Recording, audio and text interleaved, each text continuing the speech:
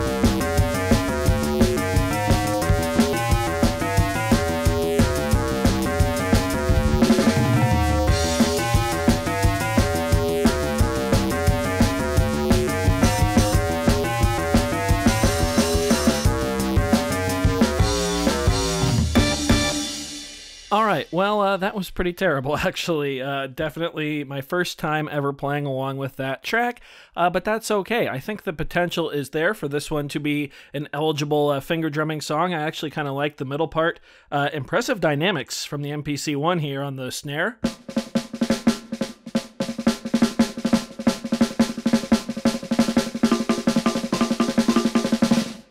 Yeah.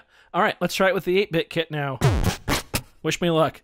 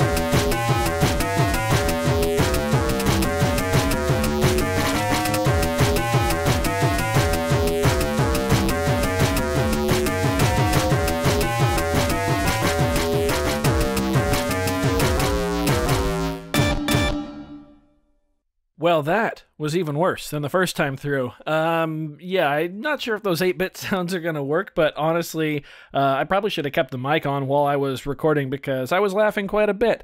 That was quite goofy, and, you know, I had a good time, and, when everything is said and done, that's really all that matters. So I do hope you enjoyed this video, our little look into the world of 8-bit finger drumming. I'm sure we'll be back, maybe with different sounds. If you did, be sure to leave a like on the video. If not, you can always leave a dislike. That's okay too. Doesn't hurt my feelings, just makes me try that much harder next time. Either way, be sure to hit that subscribe button, ring that notification bell. Thank you so very much for being here. Thanks for watching. We'll see you next time. Bye.